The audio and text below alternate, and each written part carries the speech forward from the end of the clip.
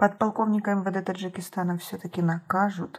И какая ситуация с женщиной в Таджикистане шокировала многих. Подписывайтесь на обновление и точно будете в курсе всего самого важного.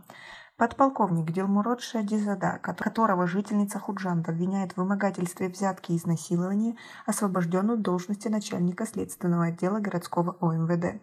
Источник, близкий к следствию, сообщил, что Шадизада отстранили от должности за злоупотребление служебным положением. Сотрудник ОМВД в Сагдийской области на условиях анонимности 19 июня подтвердил информацию об отстранении подполковника, но отметил, что это решение не связано с жалобой местной жительницы Шахло Давлатовой. Шадизада сейчас находится в резерве МВД, и дальнейшая его судьба неизвестна, добавил собеседник. Официальное освобождение Шадизада от должности власти не комментировали. Напомним, жительница Худжанда Шахло Давлатова утверждает, что следователь городского ОМВД Дилмурод Шадизада потребовал у нее взятку в размере $30 000. Она также обвиняет Шадизада в том, что он изнасиловал ее в рабочем кабинете. Видеообращение женщины появилось в соцсетях в мае. По словам Шахло Давлатовой, в конце прошлого года она была задержана и приговорена к 4 годам лишения свободы за незаконные валютные операции. Исполнение приговора отсрочено из-за ее маленького ребенка. Там Дилмурод Шадизада тогда сказал, что он действительно вел дело Шахло Давлатовой, но отверг обвинение в вымогательстве, взятке и изнасиловании подследственной.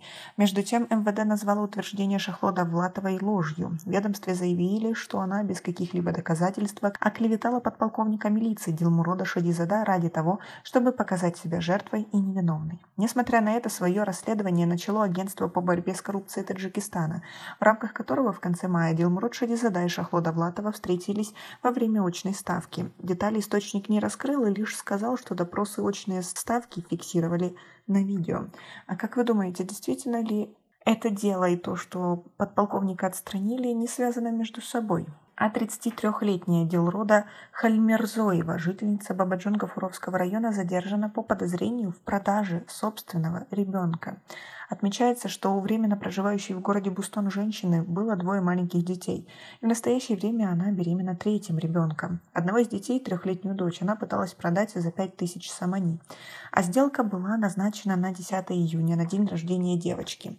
В отдел уголовного розыска УМВД по Сагдийской области поступила надежная оперативная информация о решении Халмерзоевой. В результате она была задержана в день сделки с поличными, сообщает МВД.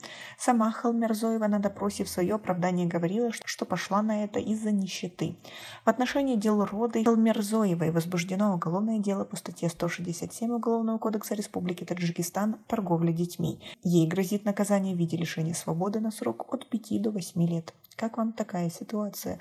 И к тому, что таджики вынуждены на это идти из-за нищеты. У нас пока на этом все. Оцените наше видео подпиской и лайком. До скорой встречи.